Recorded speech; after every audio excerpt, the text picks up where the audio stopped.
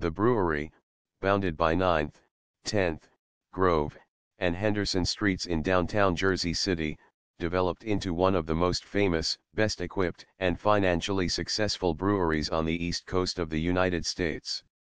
In 1889, Lembeck started producing lager beer in addition to the traditional pale ale they had been brewing.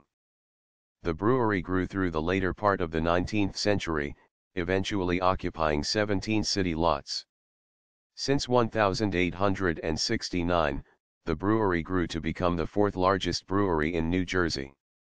Lembeck died in 1904 and his sons Gustav and Otto took over running the brewery.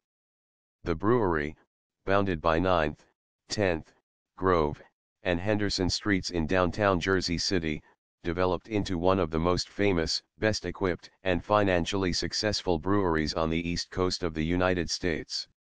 In 1889, Lembeck started producing lager beer in addition to the traditional pale ale they had been brewing.